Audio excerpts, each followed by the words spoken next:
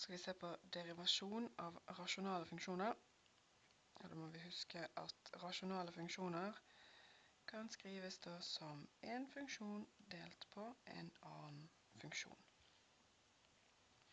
Her trenger vi også å huske at u derivert av x kan skrives som grenseverdien når delta x går mot 0, av u av x pluss delta x minus u av x delt på delta x, og tilsvarende at v derivert av x er definert som grenseverdien når delta x går mot 0, av v av x pluss delta x minus v av x delt på delta x. Hvis vi nå bruker definisjonen på den deriverte for denne funksjonen her, så får vi altså u av x. Se her. U av x pluss delta x delt på v av x pluss delta x minus u av x delt på v av x totalt sett delt på delta x, og delta x skal gå mot 0. Nå ser vi at vi har to småbrøker i min teller. Disse småbrøkene som vi har her, da ser vi at vi har en nevner v av x pluss delta x, og så har vi en smånevner v av x. Så hvis jeg utvider nå denne brøken med v av x, så det jeg gjør er at jeg utvider med v av x pluss delta x gange v av x. Da vil jeg i denne brøken her få forkortet vekk v av x pluss delta x, så jeg får u av x pluss delta x gange v av x, mens i denne brøken så får jeg da u av x gange v av x pluss delta x. Så må vi passe på at vi også får dette da med i hovednevneren.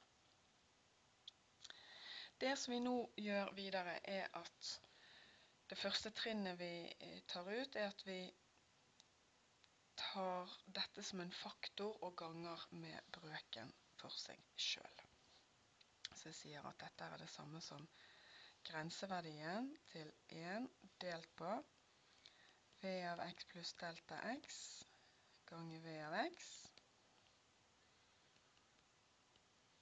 Og det skal da ganges med grenseverdien til, da har vi den telleren, og delt på delta x, altså u av x pluss delta x ganger v av x minus u av x ganger v av x pluss delta x, som da deles på delta x når delta x går mot 0.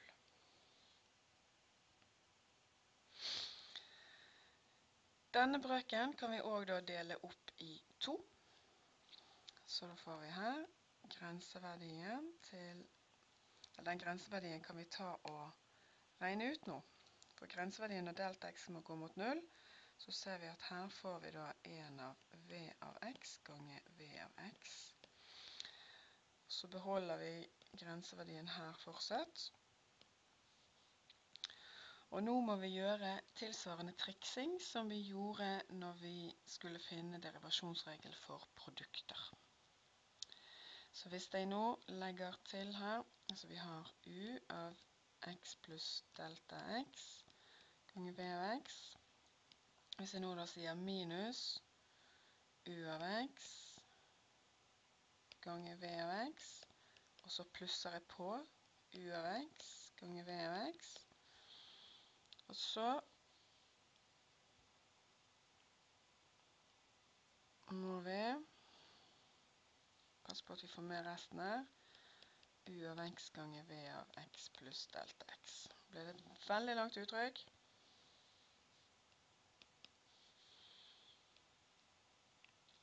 Sånn, på denne måten her. Det vi har her foran er da 1 over v over x i andre. Så ser vi her at hvis vi nå da deler opp i 2 brøker, sånn som vi gjorde når vi skulle bevise produktregel, Så får vi her parentes, grenseverdiet, delta x går mot 0. Og den første vi får ut er da v av x ganger u av x pluss delta x minus u av x delt på delta x. Og så bytter vi litt med fortegnet. Grenseverdien og delta x går mot 0. Vi har tatt minus her, så da beholder vi den, så vi får u av x ganger v av x pluss delta x og minus v av x delt på delta x. Fortsatt 1 over v av x i andre.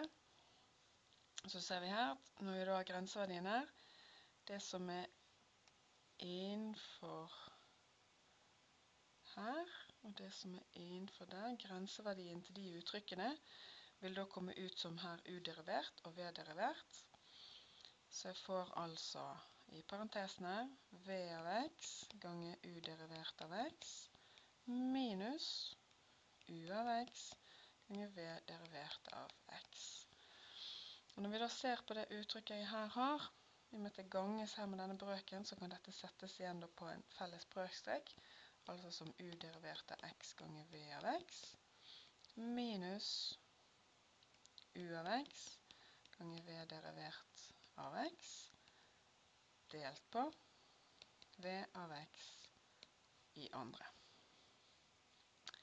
Så da kommer vi frem til at hvis f av x kan skrives som u av x delt på v av x, så betyr det at den deriverte kan skrives som u derivert av x ganger v av x minus u av x ganger v derivert av x delt på v av x i andre.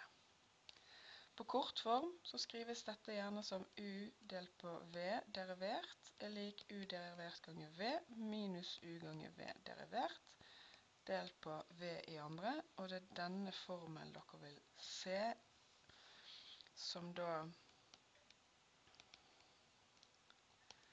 derivasjonsregelen for brøkuttrykk. Lykke til!